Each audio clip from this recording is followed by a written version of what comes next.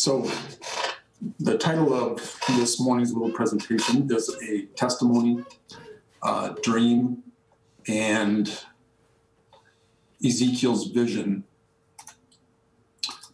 So I thought I would start out with just giving you a little bit of background on what happened to me as I came into the movement again here in March. And I'm sorry if I kind of stumbling. I'm just a little nervous, but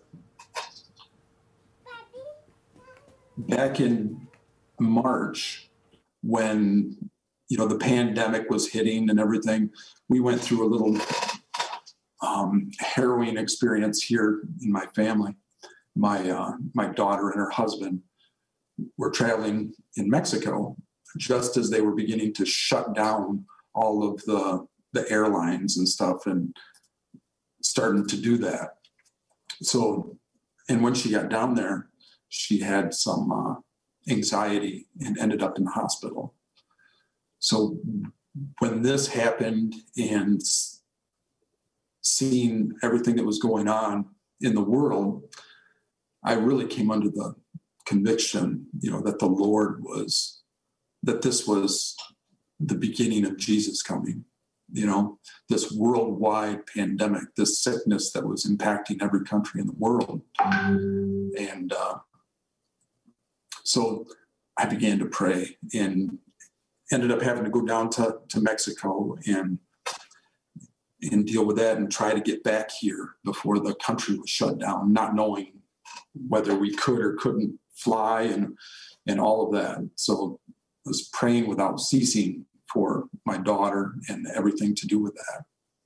And so then as I got home, I continued to pray, and, I read through, I think it was in early writings where Sister White talks about how she prayed for forgiveness of her sins and then for unmistakable evidence that she was accepted. And after reading that, I took up that prayer as well for myself, that I could have unmistakable evidence, Lord.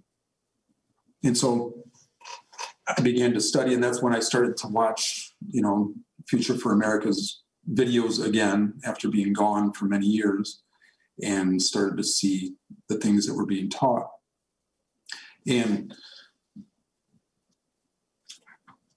just a little bit of background again for me is that, I'm in construction, I do seamless gutters, and the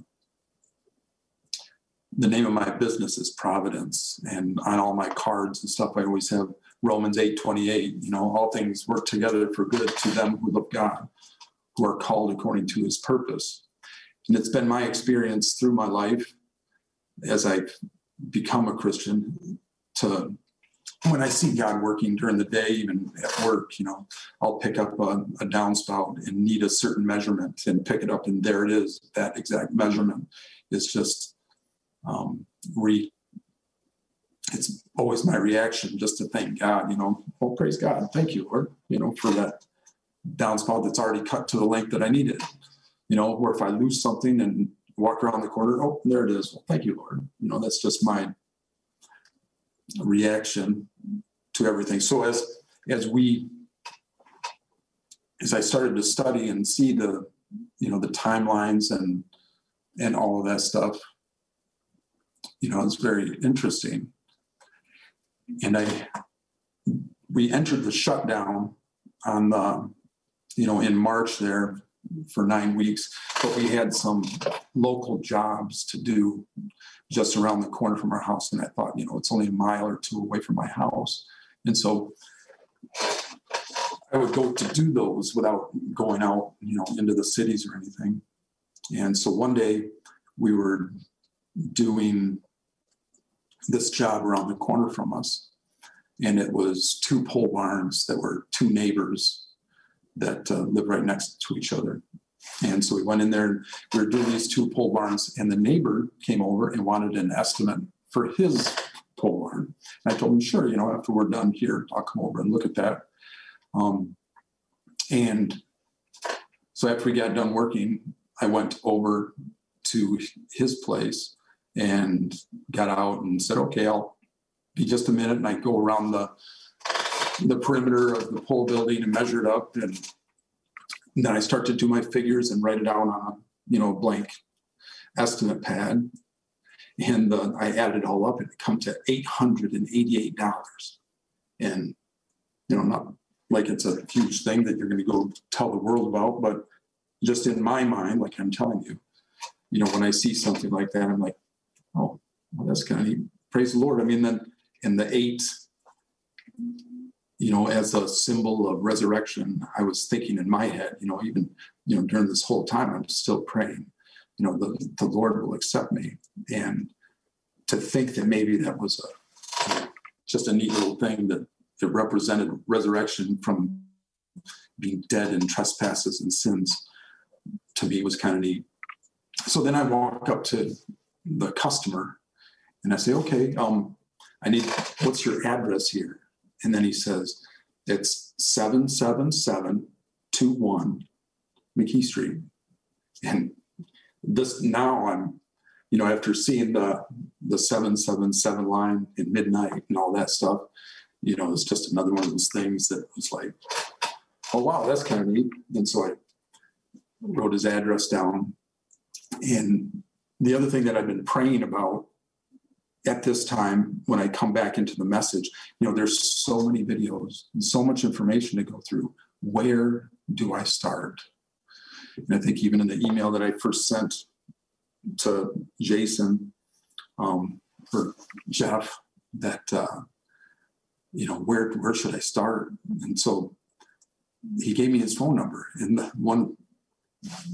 first 3 digits, the last 4 digits of his phone number was 1798. So it was another neat little thing. Okay, I had a place to start. I wasn't thinking all this right at this time, but of course I noticed the number 1798. And then for the final thing was I had to fill in his name, and it says, and what is your name? And his name was Michael Vetz. So I wrote it down and gave him his estimate, and was on my merry way. And I mean, still to this day, it's kind of interesting to me that all these numbers and the customer's name, Michael Vetz, as if Michael could be vetting, me to be able to accept me again. You know what I mean? So go on my merry way from there. And the guy calls up and says that he wants us to do the job. And I'm studying and learning more.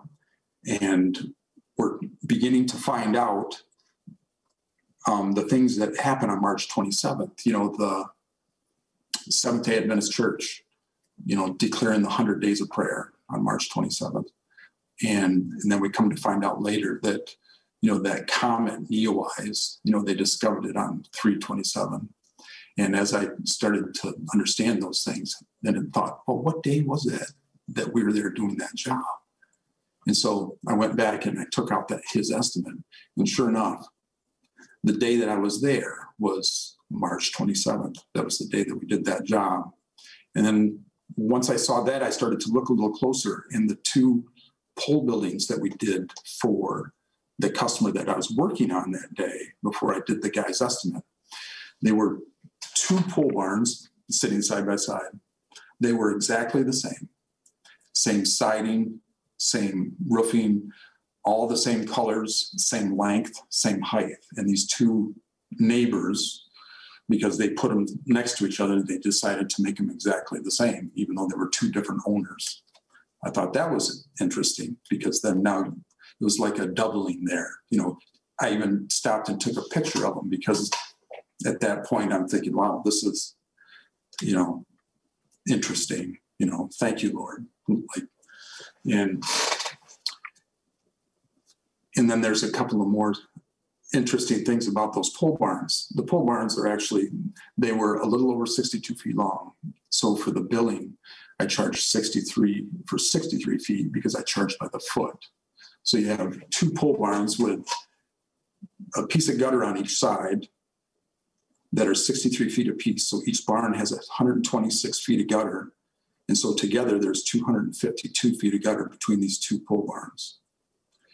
And there's 8 downspouts. But so in my mind, it was quite interesting, to say the least. And so I thought at that point, and even before, that the Lord had answered my prayer and given me just a personal, unmistakable evidence that I had been accepted as, back into his fold. And so I went from there praising God. And again, I didn't bring it up really. I told my friend Eric about it, but I didn't think, too much about it because, again, it's a bunch of numbers and my experience at this time. And I thought it was just like a personal testimony to me, that still small voice that gives you that evidence that I was accepted to him. So let's fast forward now to a week before I was going to do the remarks in October. So I've been studying Ezekiel for quite a while, and for years, but then putting this together, seeing some new things. And I was studying, I was thinking about it day and night, any chance that I could even dwell on it during the day even while I was working, I was running through, that Ezekiel chapter 1 in my head. And I would wake up early in the morning thinking about it too. And so on October 10th, a week before I was going to do the remarks on the 17th, I woke up at 4:30 in the morning. And as I lay there in bed, I'm going over and over and over this in my head. And as I was going over that scripture, I must have fell back asleep, because then I found myself having a dream, and that's very rare for me. So I find myself in this dream, and I'll try to describe this to you as best as I can. So I walk into this room in this dream, and it's like I'm walking into a house that we're working on. I do construction, so it's not an odd thing that I would walk into a building site that they're building a new home. And I walk into this room, and it's white everywhere, but I notice the ceiling. In the middle of the ceiling, there's these like antique boards, like an old Victorian house that they're trying to keep part of the ornate ceiling, and they're up there in a square, but they're connected back behind my head. But my view is forward like this. And so I'm like, well, this is interesting. And I begin to walk to the left, and here's the owner of the house. And the owner of the house, he says, "So how's it going?" As if to ask about our progress on the house. And I'm confused, because here I'm in the house and I'm trying to think, well, what am I doing here? And at that point, then it's like almost like a memory at the time of me working on a house outside, like we're doing the siding. And my job was to blend in the old siding with the new. So we're working on this rehab house and putting new siding on it and blending it in. So I'm like, oh, it's going good. But I'll go check on it for you, And the thing about the owner of the house is his bearing. He was, I deal with customers every day, and you begin to, guess how people will react toward you. And this owner of the house, so kind. He had his expression on his face was just like a smile, but like nothing could trouble him. And he was just happy to get the information from me, so like whatever was our progress was good. It was just his countenance and everything. It was joyful, we're happy. But so I turn from him, going to go check on the progress. And out in front of me, there's two doors. One that goes up a few stairs to the left, and there's a door there. And there's another door up to the right, and it was higher, like a full story that you would go up a flight of stairs to that door. So this one was closer, so I walked up these stairs and I opened this door. And you couldn't go through this door. There was like a wall built in front of it this way, and then another wall that came this way. And you couldn't hardly even see through that door because of the walls that were blocking the way. And as I saw this, then I was so embarrassed because, it's like trying to leave a room and you walk into the closet. I was embarrassed, and the owner of the house was watching me. So what would he think of me? I've been working here, and I didn't know that I couldn't go through this door. So I shut the door and I walked back down the stairs, and I start to go up the other stairs. And as I was about to open that door, I caught out of the corner of my eye through the window my nephew. He was outside working there, and he works with me every day. So I was like, okay, I'm going to go back down around and talk to him and see how it's going to get the report on the progress. So I started down the stairs, and as I came down the stairs, there on the floor was my daughter.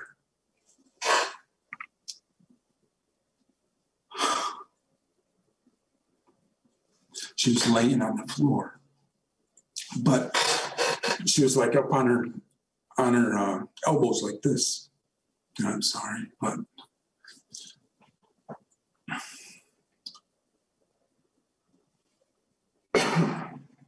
the owner of the house was there with her, and he was down on the floor with her, holding her hands.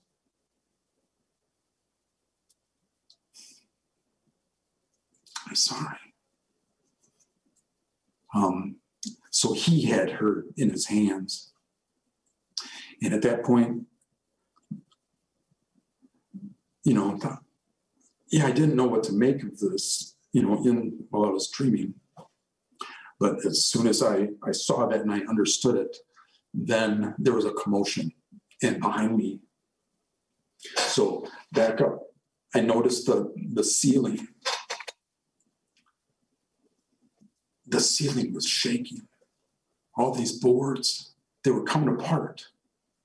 And I noticed there was like one support that was way on an angle. If you build something, you build a support underneath it and you put it straight up and down. But the support that somebody had tried to put under the corner of these boards was way out on an angle. So I got underneath it, and with my back, and I'm trying to hold this ceiling up, and it's just shaking all over the place. And I called for my sons to come and help me.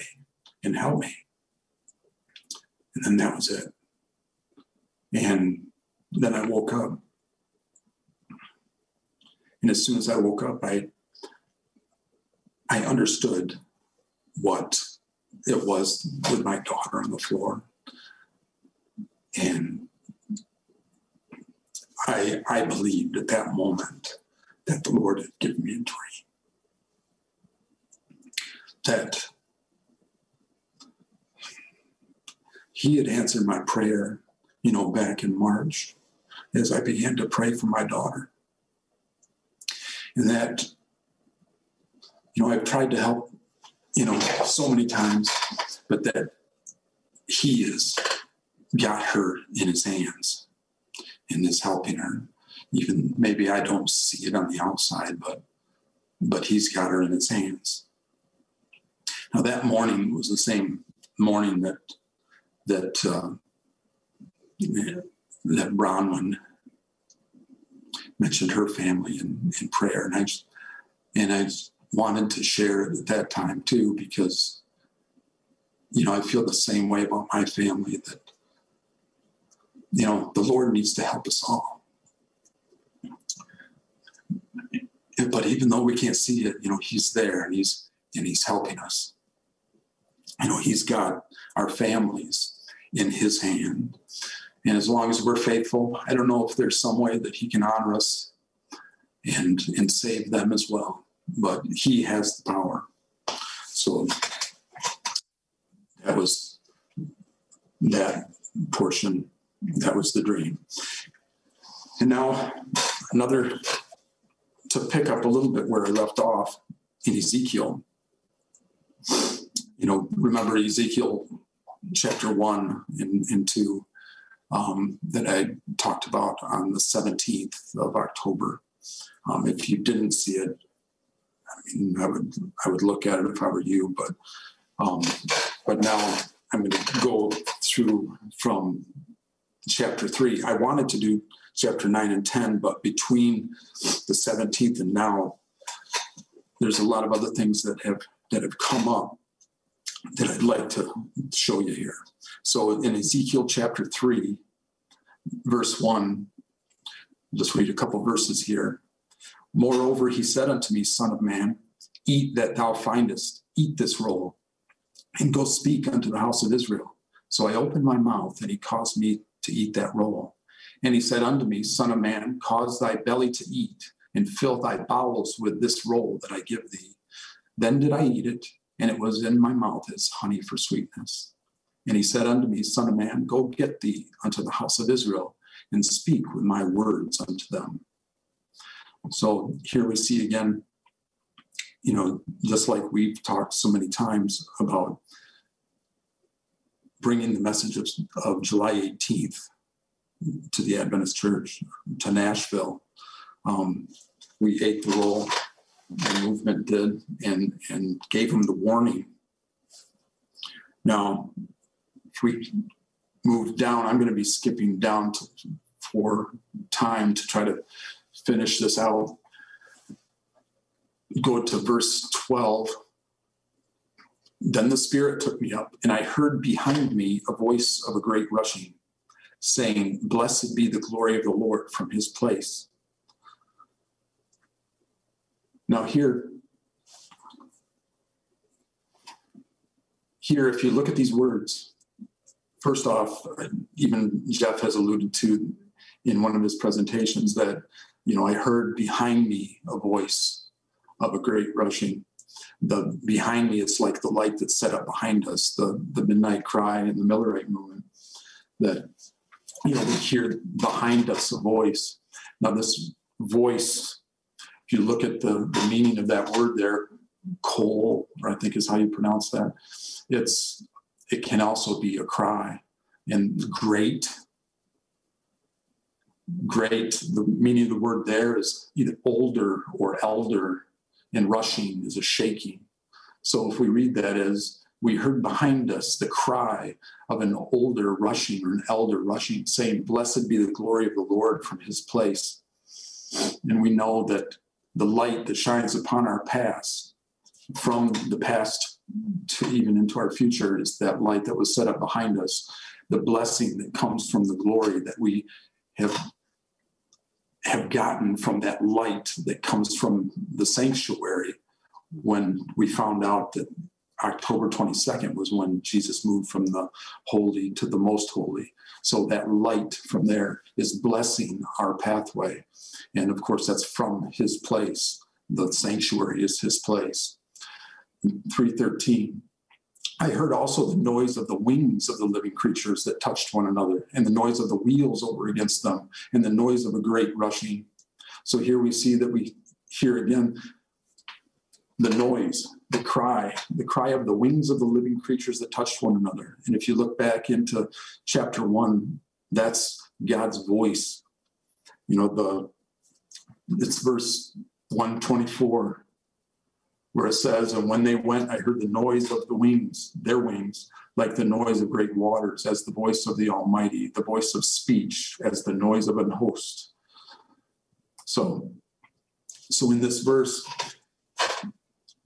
Ezekiel hears God's voice, the message from God, and the noise of the wheels. Now we are the wheels. We are the ones that at the end that we get lifted up with the angels to go to heaven.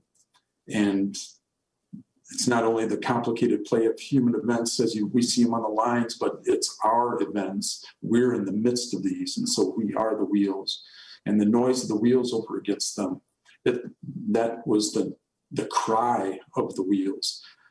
So that was our cry that we gave about July 18th. It may even be the midnight cry that's coming for the Sunday law. I don't know. And a noise of a great rushing. And again, we see the repetition of the cry of the elder shaking. So we see that, again, it's all three. It's God's voice along with us and the repetition of that great rushing from the Millerite movement. So the Spirit lifted me up and took me away, and I went in bitterness in the heat of my spirit, but the hand of the Lord was strong upon me. So Ezekiel sees all of this happen. He sees this disappointment. And so he goes away in bitterness, in the heat or anger of his spirit, because he sees what happened. I mean, just like for us, when this disappointment comes, I wouldn't be surprised if someone was, angry, that we upset. We had a little displeasure because what we thought was going to happen did not happen. And it seemed like we were lied to. Like the vision, the 26th day of the fourth month over and over and over again pointed directly to that date, but then it wasn't so. So we went away in the heat of our spirit, angry. Hey, Dan. Dan, now you have like 2 minutes left.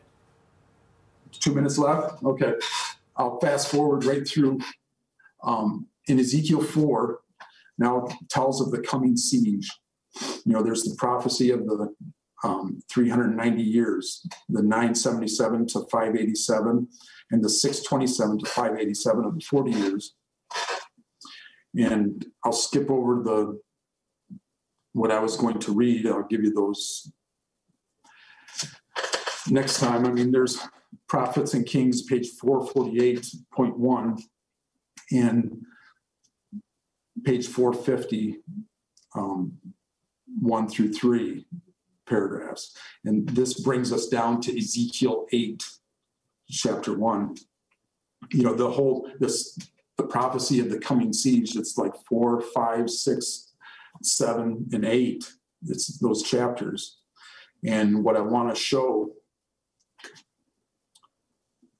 coming to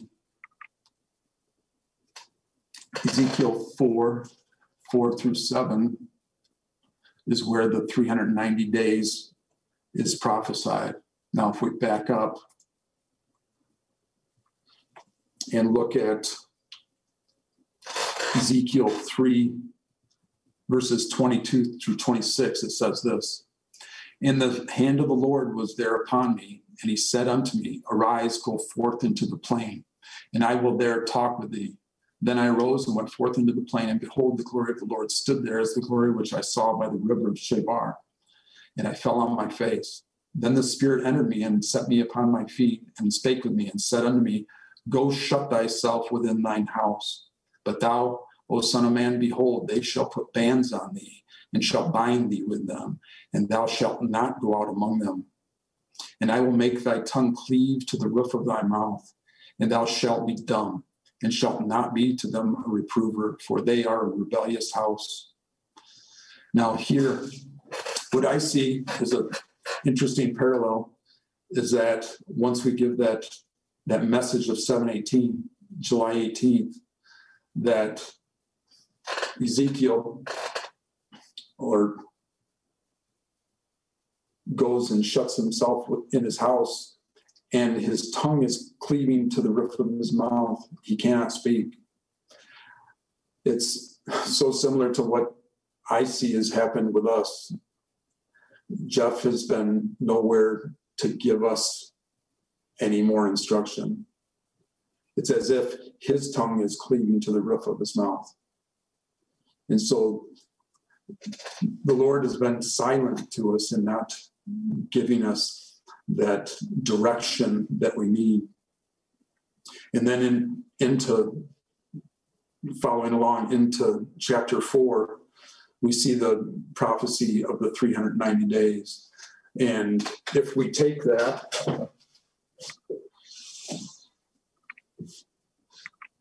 from 7:18 and we go 390 days, it takes us to what we find in Ezekiel chapter 8, verse 1. In the 5th day of the 6th month, it seems that God again talks to Ezekiel. That 5th day of the 6th month is actually next year.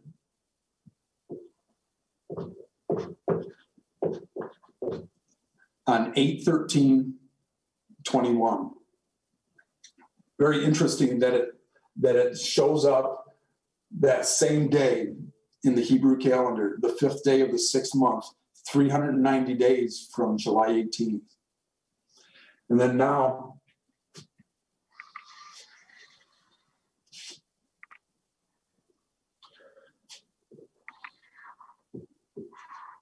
to give you one more witness,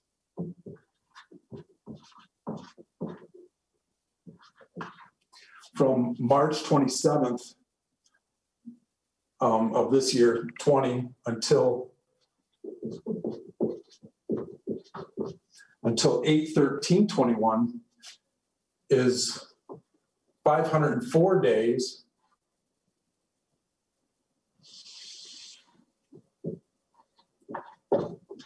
Which is 252.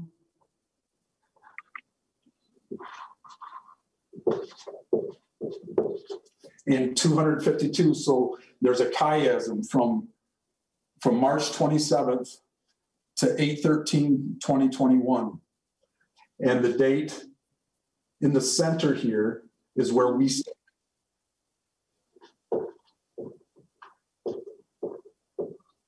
Which is today.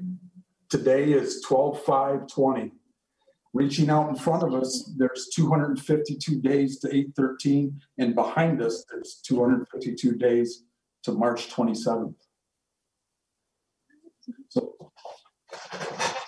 Setting future dates, are you going to ask? Daniel, yes. what are you saying is going to happen on that date? We'll hit the 5th day of the 6th month. What does that mean? We'll see. So you're using this structure to say something's going to happen on that date in the future, though? Yes.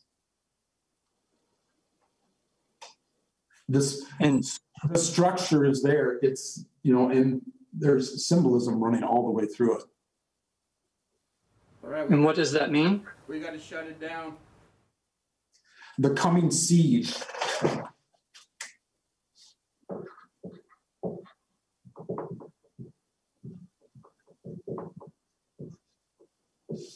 Ezekiel 4.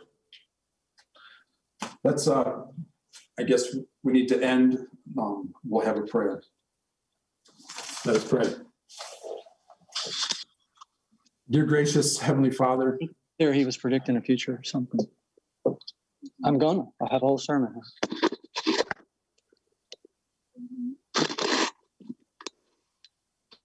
Dear Heavenly Father, Lord, we thank you for this time to come together. I pray that as we go from this moment, that your Holy Spirit will lead us all into what is the truth. I pray that you help us to understand and be with us this day. In Jesus' name, amen.